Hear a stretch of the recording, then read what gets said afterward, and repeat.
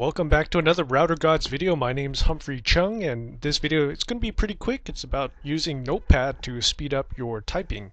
So when you're configuring routers, if you're configuring more than 2 routers, it can be quite a pain to keep typing in all the commands. So I'm going to use Notepad, and basically it becomes a cut and paste process. As always, this video is brought to you by Crypt.com, hosting provider in Southern California. So if you need virtual private servers or dedicated servers, Crypt.com, Crypt with a K. Alright, we have GNS open. We've got 2 routers. I've already labeled things 1.1.1.1, 1.1.1.2.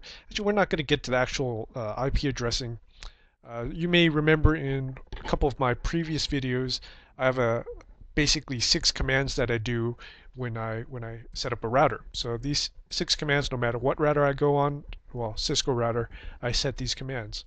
So let's say I wanted to do it, and I wanted to do it as quickly as possible on these 2 routers. But okay, maybe 2 is not too bad. But if I had 3, 4, let's say 8 routers, and I wanted to do 6 commands on all 8, if you're under the gun and you're in like your CCIE lab, probably want to have some faster way of doing this. So I'm going to use Notepad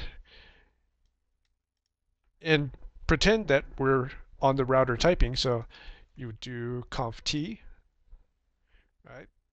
This is after you hit enable, hit a space, host name, and whatever. So we'll just say router,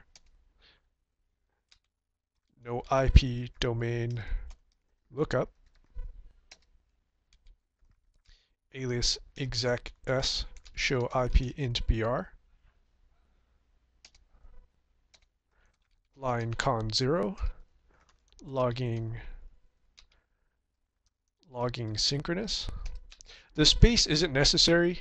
The router is going to just ignore any space, so you could do 2 spaces, 3 spaces, whatever. You could hit tab, doesn't matter. Or if you can handle it, you don't need a space at all. Logging synchronous, no exec timeout. So we're going to do that. Looks about right. So we're going to copy that. Open up our terminal windows. So we'll start with router 0. We're not yet in our enable mode. We'll go into that.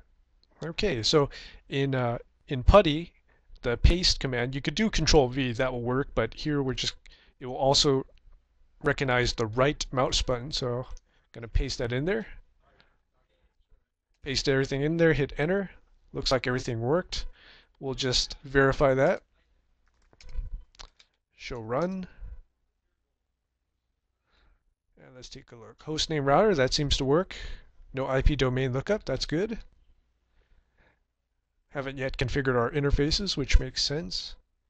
Alias exec s, show IP int br, that's in there. Line console 0, exec timeout, logging synchronous, that works out.